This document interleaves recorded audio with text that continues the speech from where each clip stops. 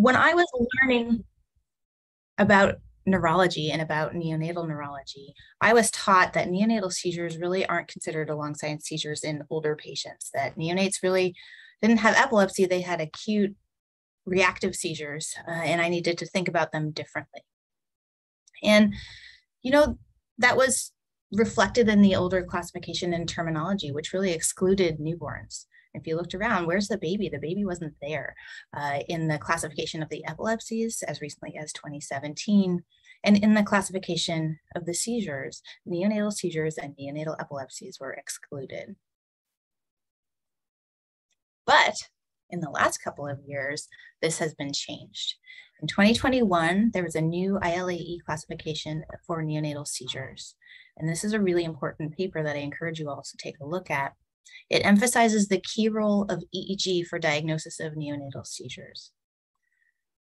It tells us and reminds us that seizures might have a clinical manifestation, but EEG-only seizures are common. And this makes a lot of sense because unless a baby has a seizure that involves their motor cortex, they're not going to move because of the seizure. And there's no newborn that I know that's going to tell me that they're seeing flashing lights or have a rising epigastric sensation or something like that. So EEG-only seizures are common. Importantly, events that occur and do not have an ictal rhythm on the EEG are not seizures. This document drops the traditional 10-second rule for neonatal seizures. So I was always taught, and I expect many of you were as well, that a seizure in a newborn has to last for 10 seconds. And if it's less than 10 seconds, we called it a brief rhythmic discharge and didn't consider it a seizure. That goes away with this new classification. And the implications for research and for clinical practice are a little unclear about that. Status epilepticus was also not included in this document. Typically, we consider status epilepticus as any 1 hour epic that has 30 minutes worth of seizures. So it could be 30 1-minute seizures or 60 30-second seizures. But that's not in this document. And the other thing that's really in progress and needs to be further fleshed out is the difference between acute provoked seizures and epilepsy-related seizures in newborns. So this document tells us about ways to think about seizures in babies and emphasizes that neonatal seizures have focal onset and encourages us to think about epilepsy syndromes, but then really thinks about etiology of the seizures and emphasizes that HIE, hypoxic ischemic encephalopathy, is the most common cause of neonatal seizures. Then there are a number of other etiologies that are highlighted. And I would just caution you that these do not distinguish between acute seizures and epilepsy. And that matters a lot because the way we approach a baby who has a flurry of acute provoked seizures is quite different from a baby who has an epilepsy syndrome. So let's think about that over the next few minutes too. In the neonatal seizure registry, which at the time that this paper was published included 7 centers across the United States, we looked at 611 consecutive babies who were diagnosed with seizures in our children's hospitals. And what we found was that quite a large number of them actually had neonatal epilepsy as opposed to acute symptomatic neonatal seizures. And those epilepsies were distributed across the epileptic encephalopathies, brain malformations, and self-limited, previously termed benign familial neonatal epilepsies. But overall, neonatal epilepsy was about as common as intracranial hemorrhage as an etiology for neonatal seizures at our hospitals. When we looked at the semiologies of the babies who had epilepsy, we found that those who had a normal appearing brain MRI and had an epileptic encephalopathy as their epilepsy type, most often had tonic seizures. And there are other data that have come out since then to suggest that if you see a focal tonic seizure as a primary seizure semiology in a newborn, you should think about an epileptic encephalopathy for that baby. So I urge you to make this key distinction. When you look at a baby who has seizures, does the infant have acute provoked neonatal seizures or is it epilepsy? And if it's epilepsy, take that next step and say, I'm going to think about a genetic etiology. And we'll try to convince you of that over some time here as well. So the fact is that it's time to think about neonates along with all the other age groups of people who have seizures and epilepsy. And the new ILAE statements are really important and a very good step forward to include neonatal seizures and neonatal epilepsies in the way that we think about these babies. So that's why we're here today. So this myth is debunked. Let's take the next one. That prolonged treatment after acute neonatal seizures, so we're not talking about epilepsy here, we're talking about acute symptomatic neonatal seizures, might prevent or prolong the time to development of epilepsy. So let's look at that. We all know that the treatment of neonatal seizures has really centered around phenobarbital for a very long time. Phenobarb is the first line treatment for nearly all neonatal seizures, and it's true in clinical practice worldwide. It's very consistent, and this has not changed over time. And I listed a lot of references here just to emphasize that point. But when we think about it, is it different for babies who have epilepsy as compared with those who have acute provoked neonatal seizures? Phenobarb is still really going to be the first-line treatment for almost all of these babies, but the duration of treatment might depend on your diagnosis. For most babies with acute provoked seizures, the medicine can be safely discontinued prior to hospital discharge, and I'm going to show you some data about that in a second. Whereas neonates who have epilepsy usually need long-term treatment, so we need to make that distinction. So let's talk about treatment duration. What we found in the neonatal seizure registry was that the duration of treatment after acute neonatal seizures was quite variable. We had two schools of thinking. One was that we should maintain the medicine at the time of discharge until the baby came back for follow-up in 3 or 6 months. And this has really been the historical approach for treating babies with acute neonatal seizures. And in the initial cohort from the neonatal seizure registry, about 3/4 of babies went home on medicine. On the other hand, there was an approach saying maybe it's okay to stop the medicines after the acute seizures resolve and before the baby goes home. So discontinue the medicine prior to discharge. There were some small studies that suggested this might be safe. A randomized controlled trial was funded by the NIH, but it failed due to low enrollment. In our initial cohort, about 1/4 of babies went home off of medicine. And the primary predictor of going home on or off of medicine was which study center the baby was cared for. So we said, well, if all the babies in one study center go home on medicine and all the babies in another study center seem to go home off medicine, one of those centers has the right approach and one of them maybe should change. So let's study that. And so we designed this study that we called NSR2 to examine association between the duration of anti-seizure medicine use and 24-month outcomes for babies with acute symptomatic neonatal seizures. This was a prospective observational study designed as a non-inferiority study where babies were enrolled at 9 centers across the United States. All of the centers had a high-level neonatal intensive care unit and a high-level pediatric epilepsy center, and all of the centers followed the American Clinical Neurophysiology Society guidelines for EEG monitoring. Any neonate who had a seizure onset at less than 44 weeks postmenstrual age could be included. They had to have acute symptomatic seizures, could be of any etiology. Babies who had a transient and mild cause for acute seizures, for example, relatively mild hypoglycemia that resolved with giving glucose, were excluded. Clinical events determined not to be seizures, those were not included. Babies who had neonatal onset epilepsies, importantly, were excluded from this study, and the baby had to survive past neonatal discharge in order to be included. Our primary predictor was going home with medicines discontinued prior to discharge from the neonatal seizure admission or having medicines maintained at the time of discharge. Our primary outcome for this study was functional development measured by something called the Warner Initial Developmental Evaluation of Adaptive and Functional Skills. This is a telephone functional assessment that has pretty good correlation with the Bailey exam. But our secondary outcome, and what matters here today, was the onset of post-neonatal epilepsy before age 24 months. So we had 305 babies enroll. 2 ended up having to be excluded. That gave us 303 for a propensity analysis to evaluate the factors that influence our decision to send a baby home on or off of medicine. We had pretty good follow-up rates, and 90% of our babies had a primary outcome available for us. Anti-seizure medicine was maintained at discharge for about 2/3 of the babies. Most of those babies went home on phenobarbital monotherapy. The median duration of anti-seizure medicine treatment was 6 days for the babies who went home off of medicines, as compared with 4 months for babies who went home on medicine. So quite a large difference. And what we found was that their functional development didn't vary based on whether they went home off or on medicines. So you can see here these box plots where the purple are the babies who had their medicines maintained at the time of discharge, and the gray, those who had their medicines discontinued at the time of discharge. And those are pretty overlapping data sets at 12, 18, and 24 months. We also looked to see how many babies scored well below the normal range.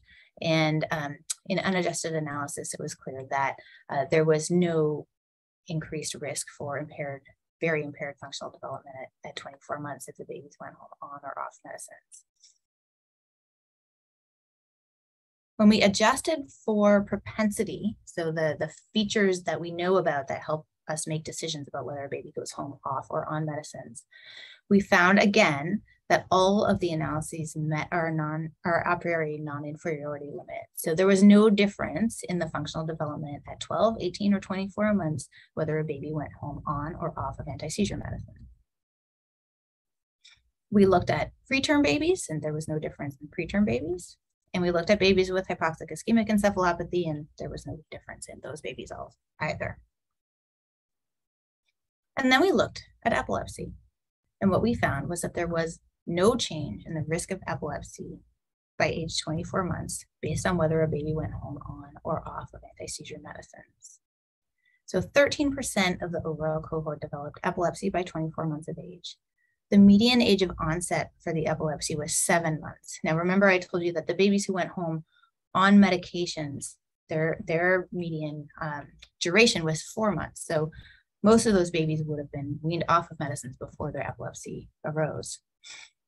In the two groups, 11% of the babies whose medicines were discontinued developed epilepsy, and 14% of those who had medicines maintained developed epilepsy. And when we did adjusting for propensity to go home on medicines, again, there was no significant difference.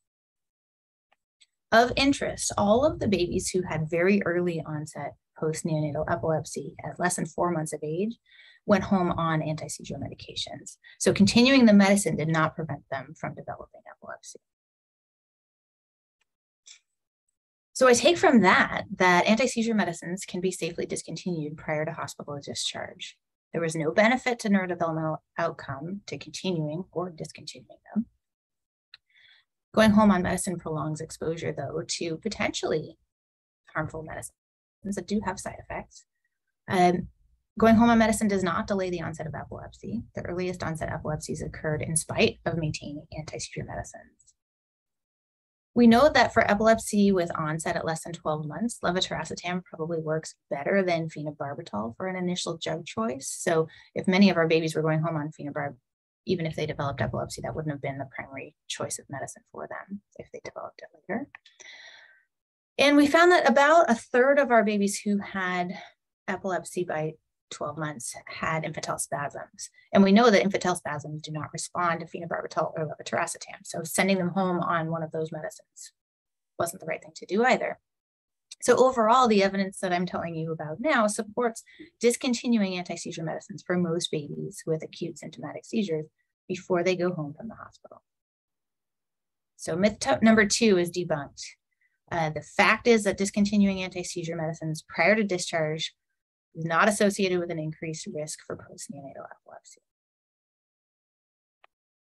Let's move to the next thing. Let's talk about genetic testing and syndrome classification. In the introduction that you heard from Rajesh earlier, he said, does it matter if we treat these babies, if we worry about them, what we do? And for a long time, the suggestion was, no, it wouldn't matter. Well, I'm here to tell you that's not true anymore. And that it is a major advance that neonatal epilepsy etiologies are now identifiable. Up to 2/3 of infants with epilepsy can be classified at the time they present with a syndrome, and an etiology can be determined. That matters. This leads to the possibility of tailored treatment based on the etiology or the syndrome. Earlier this summer came the ILAE's new classifications of the epilepsies. And I imagine many of you have really pored over these documents over the last couple of months. And if you have, or if you listen to the European Epilepsy Congress, this particular figure will already be etched in your soul. And if you haven't yet, welcome. Let's get used to this figure, where we divide the neonatal or the early onset epilepsies, neonatal infantile epilepsies, into 3 different groups: self-limited epilepsies, developmental and epileptic encephalopathies, and etiology-specific epilepsy syndromes. Now, there's no way in the world I can go through all of these and still finish you out on time in this hour, but we'll highlight just a few. Let's start by talking about the self-limited neonatal epilepsies. Most of these babies are going to have seizure cessation by 6 months of age, and usually by 6 weeks. And so what we know, if we can diagnose this syndrome, if we start a medicine, it usually will be able to be stopped within a few weeks. Well, that's good to know. However, we need to counsel the caregivers, the parents, and the families that up to 1/3 of babies will have their initial epilepsy seem to subside after a few weeks, but will later in life develop epilepsy again. And there is some risk for learning difficulties and for some minor motor impairment. Importantly, genetic counseling is key for these families because these epilepsies have autosomal dominant inheritance patterns. Let's talk about treatment for these kiddos. This figure was modified from Tristan Sand's paper from a number of years ago now, where they took a case series of 19 babies who had self-limited neonatal epilepsies, and they looked to see what was the medicine given right before the seizures actually resolved. And you see the pattern I've highlighted in blue, that for each of these babies, as soon as they got carbamazepine, their seizures got better. And the authors highlighted that it may be that the earlier we can diagnose the syndrome and the earlier we can start carbamazepine for these babies, the sooner the seizures can be controlled and the shorter the hospital stay can be. So that's important. And it's the basis of this recommendation based on case reports and case series that carbamazepine, or by analogy, oxcarbazepine, are suggested for early treatment of self-limited neonatal epilepsies. Of course, remembering that most of those babies will have received phenobarbital first, because we need to do an evaluation to determine what the reason for the seizures is. And most of the babies that we see with neonatal seizures will have acute symptomatic seizures. So we have to do a sepsis evaluation, do our imaging, and so on. So most of these babies receive phenobarb first, but once we think we know what the diagnosis is, early consideration of oxcarbazepine or carbamazepine is appropriate. Then let's talk about the developmental and epileptic encephalopathies. Here we talk about DEs and EEs and DEEs and really an alphabet soup. And just to clarify, we have the developmental encephalopathies where developmental impairments are really due to the underlying etiology. Then we have epileptic encephalopathies that are pure, where the impairment is due to frequent seizures or the epileptiform discharges. And then we have the babies we're talking about today, where we have developmental and epileptic encephalopathy, and the impairments are due to both the underlying etiology and the frequent seizures or epileptiform discharges. So you think of those on a continuum, and the DEEs are right in the middle. So if we look at the DEEs with neonatal onset, call them early infantile, developmental, and epileptic encephalopathy. This includes the babies we used to call early myoclonic epilepsy and Ohtahara syndrome. So importantly, we've retired those 2 terms, and we're now calling them EI-DEE. The onset is in the first 3 months of age, so not necessarily all in newborns, but many.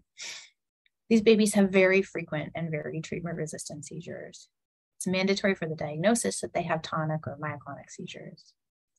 They will have an abnormal neurologic exam, either before the first seizure is recognized or very soon thereafter. These babies all have moderate to profound developmental delays, which become more and more evident over time. And their EEGs are severely abnormal. These are the neonates who have burst depression with just tons of multifocal spikes and really ugly EEGs. We can recognize them at a distance. Sadly, we really have minimal evidence at this point for treatment decisions. If a baby is found to have a channelopathy, think of KCNQ2, SCN2A, SCN8A, it's reasonable to try sodium channel agents, again, based on relatively limited case series, but consistent case series results. We definitely need rescue plans for status epilepticus or prolonged seizure clusters for these babies. We have to discuss with the caregivers that these babies are at risk for infantile spasms and certainly at very high risk for significant developmental disabilities. So those are babies we're all going to spend an awful lot of time taking care of. The next DE we'll think about is infantile epileptic spasm syndrome, which includes West syndrome and also infantile spasms in children who don't have hypsarrhythmia or developmental stagnation at the time of diagnosis. And that's based on the fact that babies who don't have hypsarrhythmia respond to the standard first-line treatments just as babies who do have hypsarrhythmia. So we want to make sure that they get treated as quickly and efficiently as possible. These babies have 3 standard first-line treatments that can work: prednisolone, ACTH, and vigabatrin. Either alone or in combination and in rapid sequence if the first one doesn't work. Other treatments are simply ineffective. Now, why am I talking about infantile epileptic spasm syndrome and to talk about neonatal epilepsies? That's because neonates who have acute seizures are at pretty high risk for infantile spasms. We looked at this in the neonatal seizure registry, where we had 7 of our 9 sites participated, 204 babies. And we looked at their neonatal EEGs, and we looked at their MRIs with a central reader, and we looked at clinical risk factors.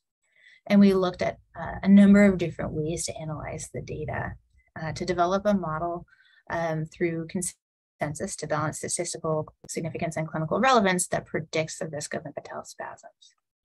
So in these neonates with acute seizures at risk for infantile spasms, there were 3 main risk factors that we drew out: 1 for EEG, 1 for MRI, and 1 for discharge neurologic exam. So for baby, the risk factors were severely abnormal neonatal EEG, so burst suppression, flat trace, very, very suppressed or very, very discontinuous, or more than 3 calendar days with EEG confirmed seizures, so a lot of prolonged neonatal seizure time. Second, MRI, deep gray or brainstem injury on neonatal MRI. And third, abnormal tone on the discharge exam, which could be low tone, as in the image I have here, or high tone. So babies who had none of those risk factors, none of those babies developed infantile spasms in our cohort. Those who had 1 or 2 risk factors had the baseline risk for infantile spasms of the whole cohort, about 4%. But look at the babies who had all 3 of these risk factors. More than half of them developed infantile spasms. That's a very, very high risk group. So this is important because it tells us that infantile spasms after acute neonatal seizures can be predicted based on clinical factors that many of us have at our fingertips at the time that a baby's being prepared for discharge. So this matters a lot for parent education. If the baby has no risk factors, it's not that we're going to ignore the possibility of infantile spasms, but we can be very reassuring as we counsel families. But for babies who have all 3 of those risk factors, they deserve some careful monitoring, careful education of families. What do infantile spasms look like? How will you contact me if you're concerned about your baby? And very low threshold for bringing them back for follow-up EEGs. We work in the neonatal seizure registry with a group of extremely helpful and very talented parent partners. And they worked with us to develop the infographic that you see on the right-hand side of your screen today. That is designed to give to parents of babies with neonatal seizures at the time that they go home or when you first meet them in the outpatient setting.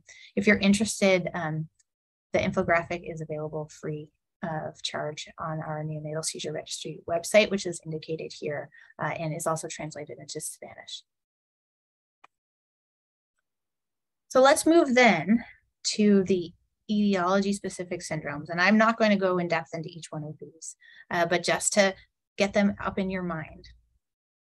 Remembering that most of these etiology-specific syndromes that begin in the neonatal or the infantile period really are developmental and epileptic encephalopathies.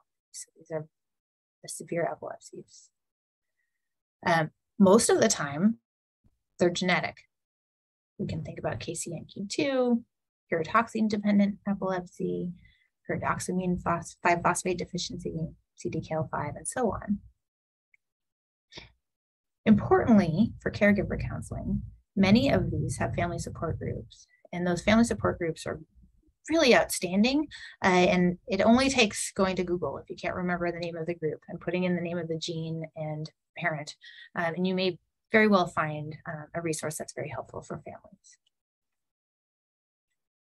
I'd also remind us that good treatment for babies with developmental and epileptic encephalopathies is not just seizure control, right? We're talking about developmental delays, intellectual disabilities, movement disorders, autistic traits, very often sleep disorders. So comprehensive care is really key. Our KCNQ2 DEE has really received an awful lot of focus recently, and I would refer you to the Gene Reviews document from May 2022 for a lot of detail. We expect that treatment-resistant seizures are going to happen in the newborn and infant period. But those seizures may respond to sodium channel blockers, and it's worth a try to see if we can't get those seizures under control quickly.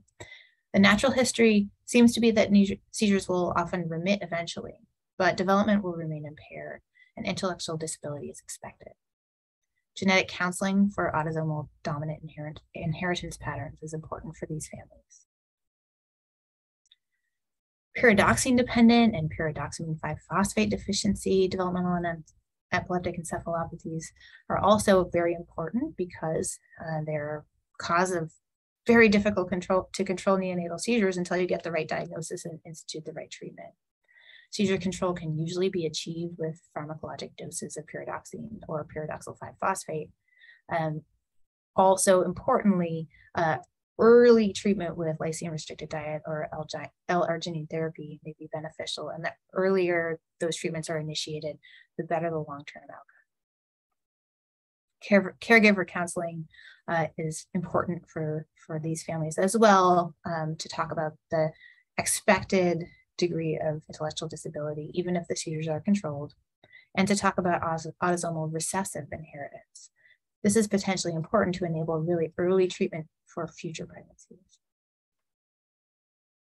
So I would tell you, and I hope that you agree with me, that the new epilepsy classification signals major advances in neonatal epilepsy management. For most neonates, we're still starting with phenobarbital, at least for a short time until we understand the etiology.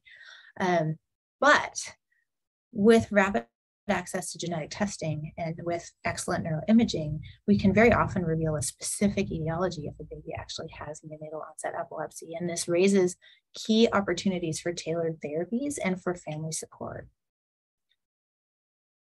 So I hope you'll agree with me that the myth that genetic testing or syndrome classification won't change anything needs to be out the window. The fact is that knowing the epilepsy etiology, very often genetic, and or the epilepsy syndrome can lead to tailored treatment, proactive efforts to optimize development, and appropriate family support. Let's take one more myth, that babies can't have epilepsy surgery.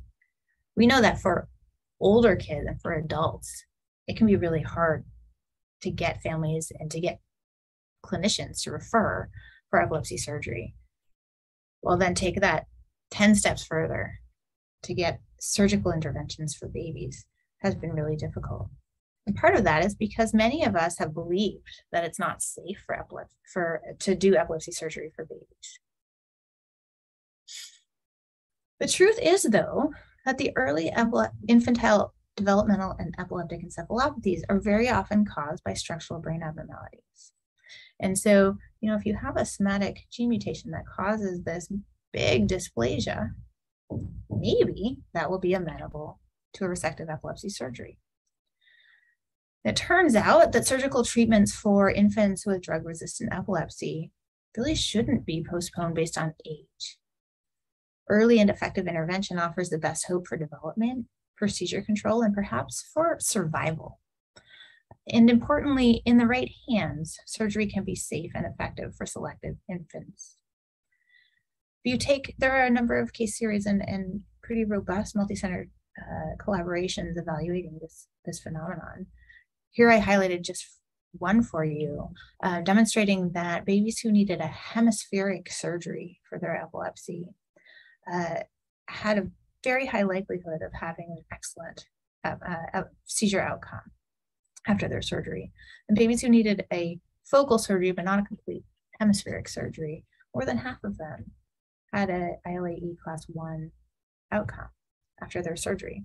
And these were for babies who were 3 months old or less when they had their first surgery. At the same time as I was thinking about that paper and this talk, came out the new position statement from ILAE on the timing of referral to evaluate for epilepsy surgery. Now, this is an expert consensus recommendation, but it's very clear that early consideration for epilepsy surgery is important, and there is no age limit.